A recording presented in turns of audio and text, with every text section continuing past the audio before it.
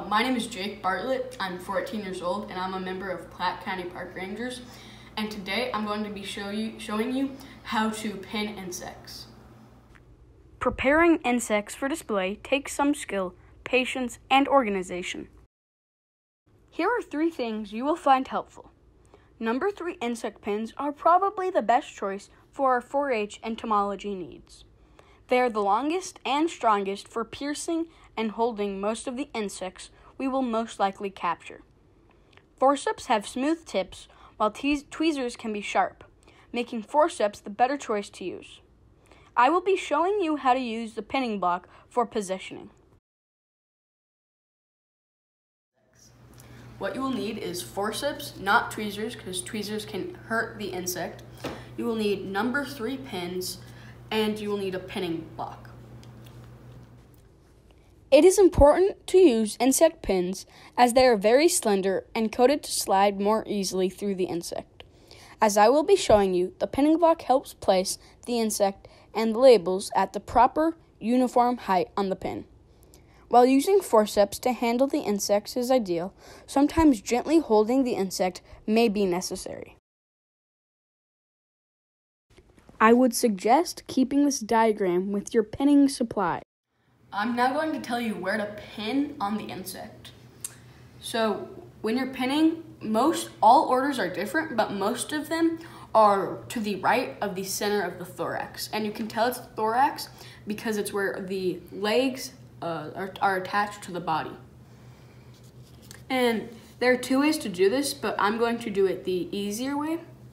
So when you get it on the pinning block, you want to line it up so that the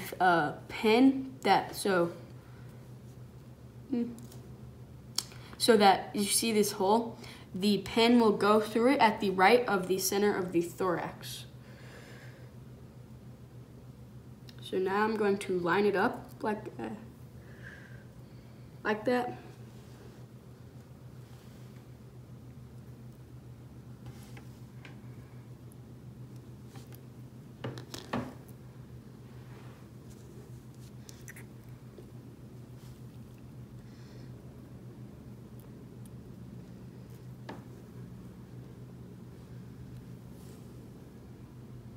So now that I have it lined up, I'm just going to shoot.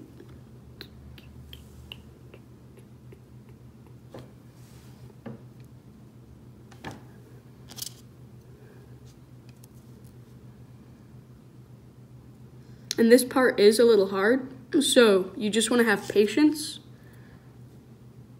Okay, so now that I have it lined up, I'm just going to hold it in place and stick the pin through.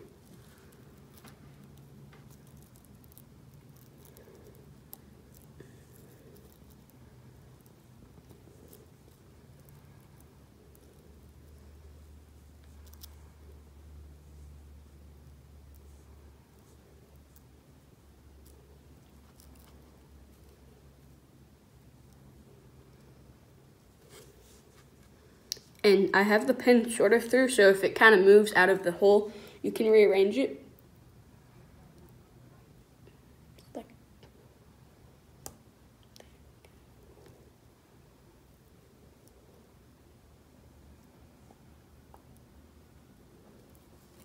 That's really hard.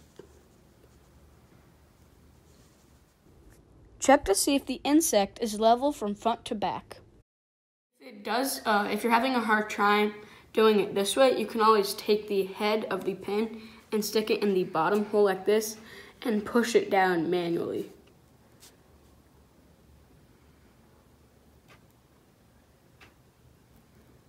You just want to be very careful you don't break it. And see, like that. Now that I have it through, if you want, you can take it like this and push it down all the way. Or you can take it here and then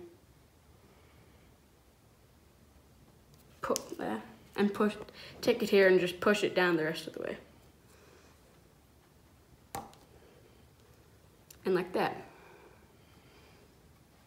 And that is how you pin an insect. Check to see if the insect is level from front to back. So after you've pinned, you want to make sure that the insect is at the right height and it isn't tilted. And this bee, I got it a little tilted forward, so the head's a little farther down than the rest of the body. And if that happens, you can just take your forceps or your fingers and just move the head up a little bit. And sometimes it is hard, so you want to remember to be very fragile with these insects.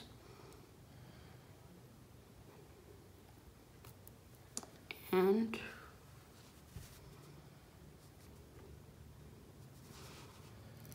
I'm going to move it down a little bit more.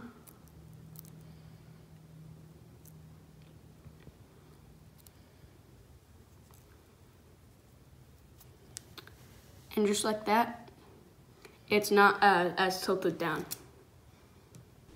This is an illustration of how the pinning block is used. Now I'm going to show you how to label and how to pin the labels onto the pen with the insect.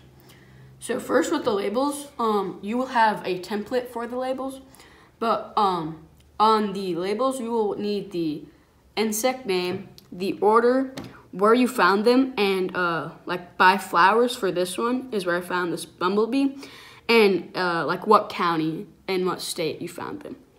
And so now I'm going to cut them out. So and make sure to use cardstock because they last longer than just normal paper.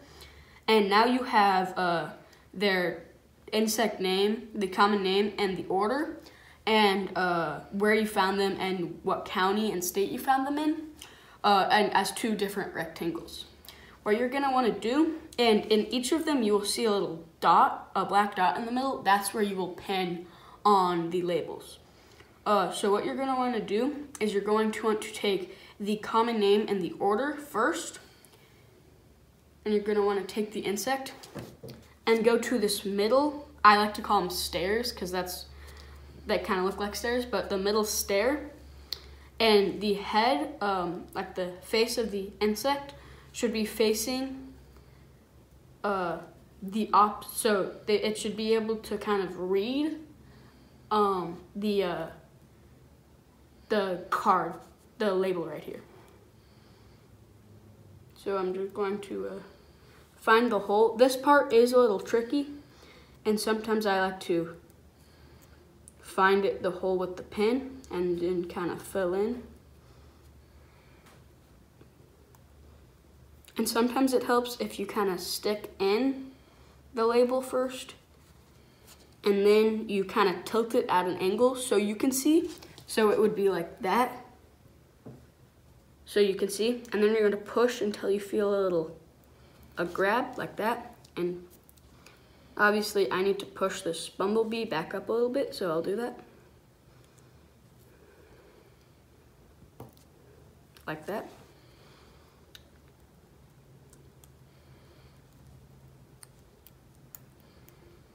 And so now I have the hole. And as I said, you're just gonna kind of tilt to see the hole and push all the way down, like that. All the way down. And then you're going to take the where you found them and what county and state you found them in, and go to the smallest stair, and you're going to do the exact same thing. Okay. So you just kind of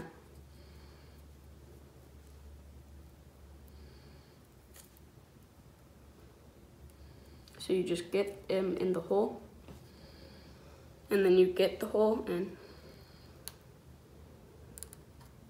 then you push down like that. And this one I kind of folded a little bit,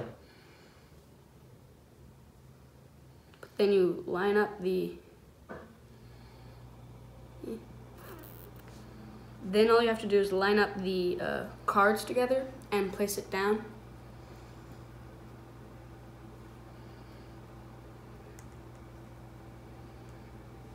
And then you will have it pinned and labeled. And you can use the first slide as reference as a good box that is labeled and pinned. Now I will show you how to pin a dragonfly. And remember, you want it to be to the right of the very center of the thorax. And then I'm just gonna push the pin down a little more. And now I'm going to take my pinning block and I'm going to go to the very top one. And I'm going to find and push down the dragonfly until the very end, like that. And then if I did have the labels, I would go here with the type, the name in order, and here with the location I found it and the county I found it in. To organize the insects in the display box, one long edge of the regulation size box should be the top of the display. Arrange the insects in line by order, with the largest insect in that order facing the top. Have a label visible with the name of the order with the row of those insects. Try to have the individual insect labels neatly aligned under each insect. If an insect fails to stay straight on the pin, a very tiny drop of clear glue on the underside of the insect next to the pin will solve the problem. These are some basic tips for pinning and displaying insects.